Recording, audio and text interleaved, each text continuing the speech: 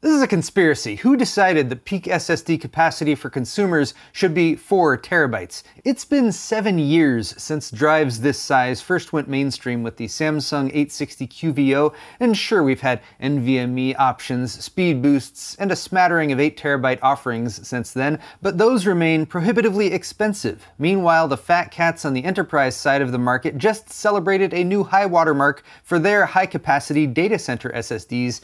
Kioxia's LC9 goes up to 245.76 terabytes, which Tom's Hardware conveniently equated to about 12,500 4K movies, meaning that 360 shot of your mom can now fit on a single drive. The LC9 is a PCIe Gen 5 drive that hits 12 gigabytes per second reads and 3 gigabytes per second write speeds, but of course they'll be sold primarily to large hyperscale data center companies for AI usage, rather than to us home PC enthusiasts, so we finally have enough space to back up all of our sensitive and carefully curated photos and videos that we'd rather not upload to the cloud. Never mind that though. The point is that 4 terabytes is not enough, which is why I think